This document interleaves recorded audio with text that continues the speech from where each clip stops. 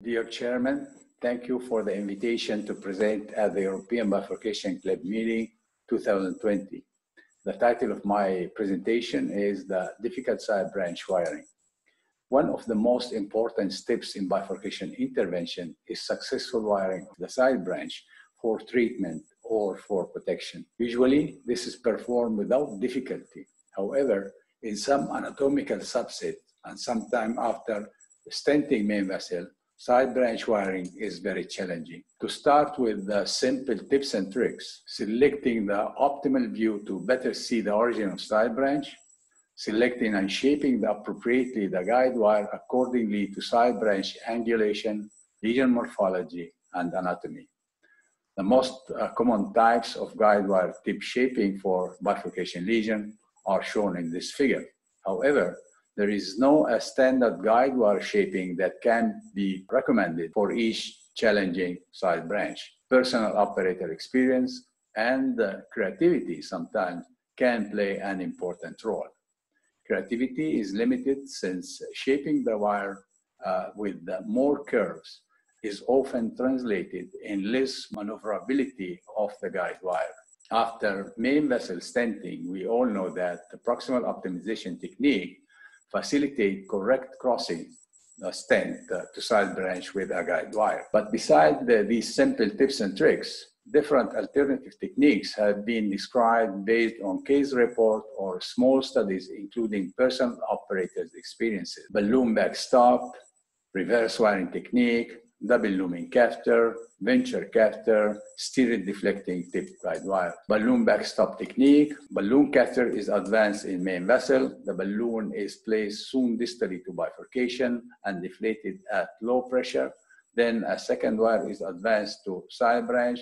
This wire will be stopped by the inflated balloon and forced to be directed elsewhere, that means toward the orifice side branch, and by gentle maneuver and gentle turning of the wire can be advanced inside branch as seen in these two examples. However, this maneuver presents some limitation. Of course, the inflation of balloon in main vessel will induce ischemia, and then this maneuver cannot be prolonged.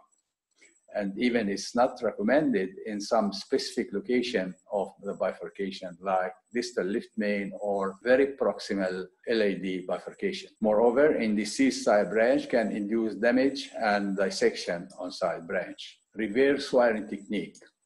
The guide wire is smoothly curved to shape a large distal band, J-tip shape, and in some specific anatomical subset, like in extremely angled side branch, a hairpin bend shaping at about 5 centimeters from the tip of the wire is more appropriate to engage side branch. Then shaped wire is advanced in main vessel distally to bifurcation.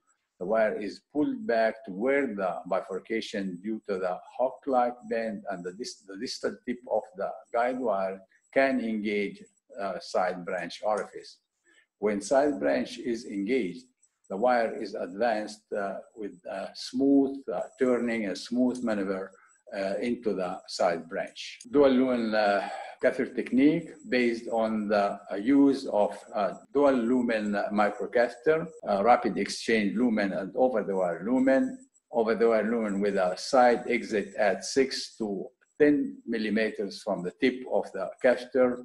Rapid exchange lumen is on main vessel wire. Over-the-wire lumen is to advance side branch wire. The catheter is advanced in main vessel to place the exit of over-the-wire lumen in front of side branch. Then a wire can be advanced to side branch into the over-the-wire lumen. Can also be used to deliver a wire with hairpin or other specific bend distally to bifurcation for retrograde rewiring. Main limitation may be of limited value in extreme angulation or severe side branch ostial stenosis, saying catheter orientation is not completely under control. We have a variety of microcatheter with dual lumen, as you can see in this figure, like Twin Pass, Kaneka Crusade, and Asahi Suzuki, Fine Duo, and other, of course, are present in the daily clinical practice. Venture caster, 014 wire compatible caster with deflectable tip. The tip can be oriented and deflected up to 90 degrees and well controlled by a knob on the proximal handle of the catheter. Catheter tip directed to side branch or directly into the side branch, and then the wire can be advanced to side branch. Limitation of this catheter is that requires specific experience. Tip deflection is unpredictable in terms of direction, cannot be used in relatively small vessels, and risk of vessel injury with deflection of the tip. Steric deflecting tip guide wire, 0.14-inch guide wire with flexible radiopaque platinum alloy core on the distal tip. Distal tip is deflectable bidirectionally by proximal handle mechanism on the guide wire.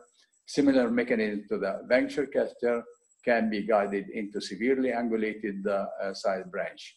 Limitation, maneuverability of this wire can be much more difficult as compared to conventional wires, and deflectable tip may predispose to vessel injury as described for the venture catheter. Finally, sometimes could be necessary to predilate the main vessel. This is when, particularly when we have a very tight lesion proximal to bifurcation of the main vessel, because tight lesion and proximally to the bifurcation can make it more difficult to cross with the bended wire or to maneuver the bended wire to side branch. So predilatation with a small balloon at low pressure to create more space for bended wire to advance. Following main vessel dilatation, appropriately shaped wire can be tracked into the bifurcation and access to the side branch. In heavily calcified lesion, rotablation with small bar, 1.25 or 1.5, in main vessel can be performed instead of balloon predilatation. But this maneuver is considered to be a last resort, since it can carry high risk for plaque shifting, plaque dissection, and side branch occlusion. So coming to my take-home message, side branch wiring is essential in bifurcation intervention for protection and for an optimal interventional approach, simple or complex. Side branch access can be technically challenging in different anatomical subsets, like extreme angulation, extreme tortuosity, severe side branch disease. Given the variability of anatomical challenges, there is no standard technique to access side branch. Good experience, appropriate wire selection and shaping play an important role. The techniques described previously may be useful if used in the appropriate anatomical setting and with the required experience. Thank you very much for your attention.